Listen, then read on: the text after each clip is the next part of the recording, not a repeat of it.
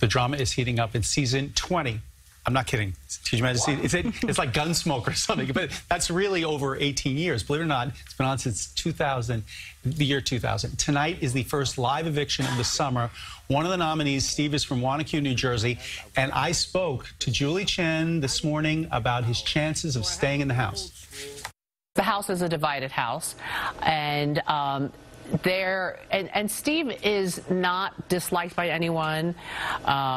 He makes me laugh because he's a former undercover police officer, and he told everyone in the house that he's a mechanic, and yet he can't, if you watch the live feeds, he can't stop talking about things that have to do with police work. Like, there'll be a helicopter, he'll name what kind of police helicopter it is. People are like, boy, you know a lot. He's like, oh, I've read a lot of books. While Sam...